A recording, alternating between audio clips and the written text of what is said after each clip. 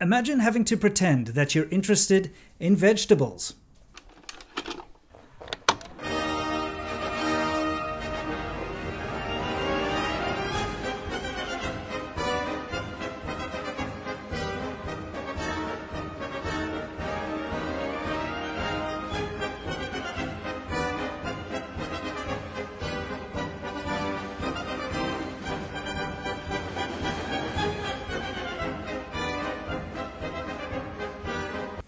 This is some low-hanging fruit here, or should I say vegetables. So what's happening in this clownish vegetable dance extravaganza here? Let's take a look at the sign here, since unlike our heroic foreign vegetable dances, I suspect I can actually read Chinese. So the sign says, 让世界了解和存, which basically just means let the world understand 和存, I guess, and 和存走向世界, which means, you know, let He Cun go out to the world. And beneath that we see 中国大鹏第一村 He Cun. So it's just saying the #1 village of Dapeng, He Cun, or her village, which is where this propaganda event is taking place. And it says beneath that this is basically the He Cun live streaming room, you know, so it's the place where they do live streaming from. We're going to get into what this all means in a minute, but basically what's been happening recently is Xi Jinping has been pushing for China to stop relying on the outside world when it comes to everything. Importing food specifically, because believe it or not, China actually does import a huge amount of food, because the actual arable land in China isn't that much, even though it's such a huge country. So they import a lot of food. They rely on a lot of imports, not only food, but of course electronics, things like chips, as we know. You know, the whole thing about the trade war and all the back and forth. I'm sure you've heard of the fact that you know, the United States has stopped allowing certain companies sending high-tech computer chips and things to China. So Xi Jinping has this big push at the moment to make China self-reliant. In other words, they have to be able to grow all their own food, produce all their own electronics and everything domestically, etc., etc. Now, as has always been the case in CCP, China, and of course other communist countries, is that propaganda and image is more important than actual facts.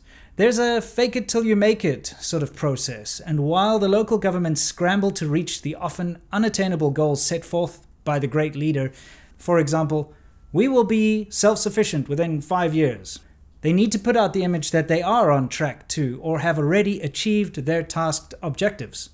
This is in fact why so many people starved under Mao Zedong, you know, Mad Mao, because these communes were set up that were supposed to produce grain and, well, food for the masses. And they were set goals, and they were competing with each other for, you know, who could produce the most amount, of course, to please the overlord. And when they were failing, rather than admit they were failing, they would rather fake it. And what they did with it is they would take crops that they'd showed already to the leaders and move them somewhere else. So when the leaders got to the next part, they could see, oh, look, there's so many crops. There were crops there and here. Meanwhile, it's the same crops. But by doing this, they actually destroyed a lot of the crops, and, well, we know the results. At the end of the day, millions of people starved, and it wasn't pleasant.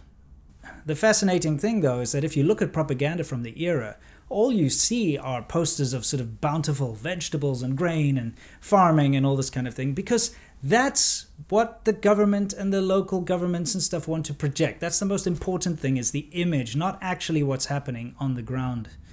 So how does this relate to our incredible vegetable spectacle? Well, let's look at some of the local coverage of our exotic paid performers. This has been covered to death not only on local but national government websites and TV stations. Here we can clearly see that this was organized by the propaganda department of Gaoling City, Xi'an. You don't trust me? Here's a little translation for you. And if you do a little light reading about this place, it's all about an ambitious project to grow vegetables in a massive greenhouse in an otherwise very difficult part of China to grow anything, as most of the land in Xi'an is very hostile and suffers from desertification. A commendable effort, to be fair. But here's the thing. Our unwitting cucumber biters are being used as a tool by the Chinese government to prove that everything is on track and that the people of Shanxi are happy and content. In fact, This propaganda banner that they are so proudly holding along with their impressive stalks of celery reads, "Foreign internet celebrities decoding the happiness of Shanxi." So we all know Shanxi is the province where Xi'an is located. This, of course, is solely to be used for domestic propaganda efforts to reassure and placate the locals and give them confidence in the government's efforts. Guys, I have no beef or vegetables with our intrepid troupe of tomato jugglers, but they are a part of a growing trend of China's propaganda machine seeking foreigners to add clout to their messages.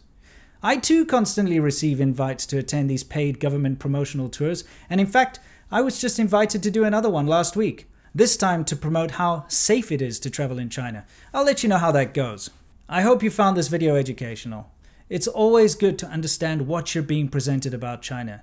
Is it real and genuine? Or is it some kind of puff piece government propaganda?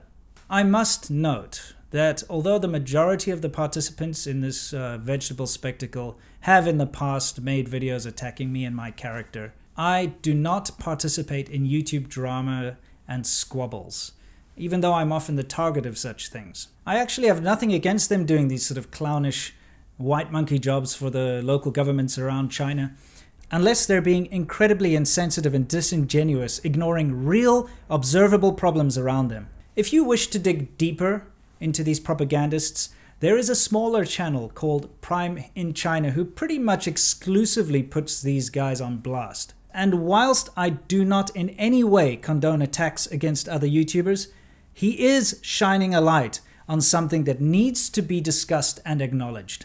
I hope all of you have a wonderful weekend. Don't forget to eat your greens. And of course, I can't wait to see you in the next video.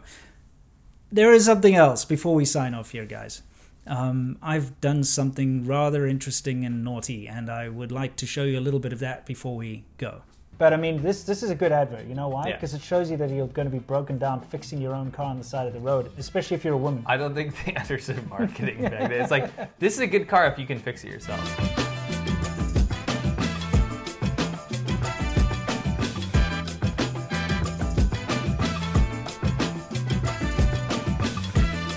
We're doing something naughty today.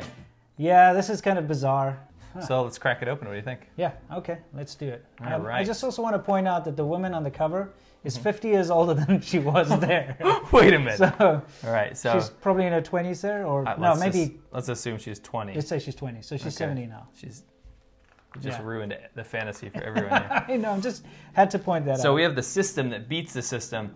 We have to, you know, there's a lot of alcohol adverts. There's booze and cigarettes everywhere. It's like that's all people did back then. These are the Ballantines loyalists. Oh yeah, now we're talking. Okay. Sebring? That's a Sebring?